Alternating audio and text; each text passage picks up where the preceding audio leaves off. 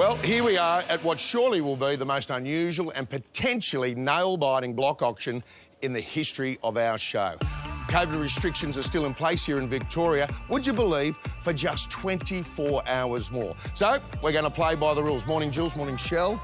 We are going to play by the rules. We're allowed to have the auctions on site, but they have to be outdoors. We're allowed 10 people at each one, and with 3 of those being cameramen, that limits us to 7.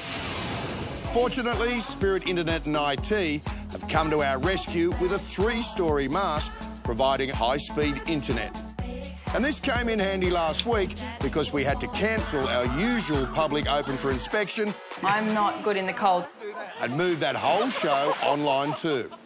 Today, it will allow us to Zoom the auction as well for any overflow of bidders. Today is not the day you want the internet to go down, believe me. And like everything this year, we've had to adapt fast. How's it going to go?